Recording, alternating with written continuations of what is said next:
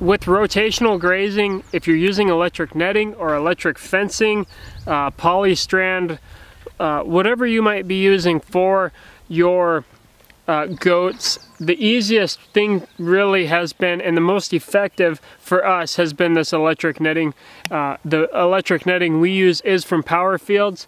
The fencer that we're using here is from Powerfields. And what I want to go over today is what makes it all so effective, and how do I make sure that this fence is going to keep goats in no matter what. This is how you do it, and this is how you make sure that this fencing works really well for you.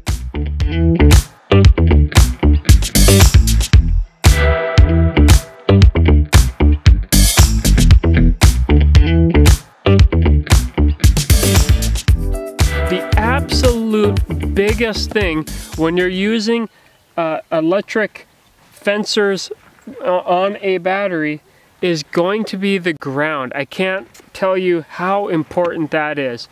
And that changes with how much moisture your ground has. This is actually copper wire that I found out in the junk pile, and copper is such a good conductor that I thought I would use it for my ground rod, and I've got it out like here.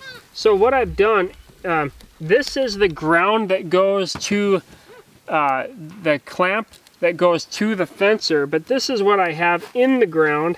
My copper wire, I've pushed it in the ground, and then this metal rod with no insulation on it, of course, but the metal rod. And all I've done, because we're in spring, the ground is saturated and wet, I've just been able to push these right in the ground, and that is more than adequate to get a really good ground, and that's working well for me right now. So ground rod, that's 2 foot, and then I have about 2 foot of this bare copper wire in the ground. So I'm looking at about 4 feet of material in the ground to conduct and have a really good grounded system for my fencer.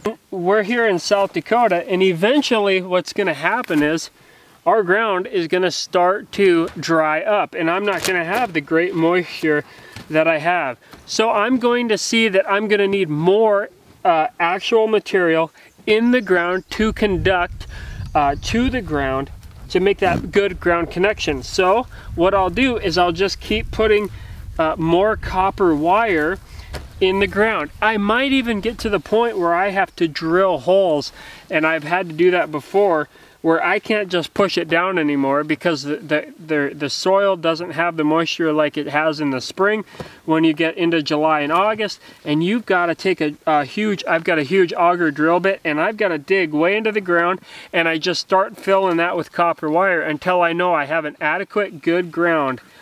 And that is how important this all is. As far as getting a good ground is going to make everything work for you.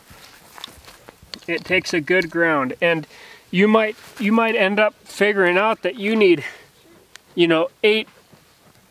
need multiple metal stakes in the ground to make it work, or whatever you have around. This is hugely important. I just can't tell you. You can have the absolute best fencer in the world, and if you don't have it grounded, then you've got nothing. Your fence is not gonna work. It's not gonna, when the animal comes up to here, it's not gonna do a single thing to them.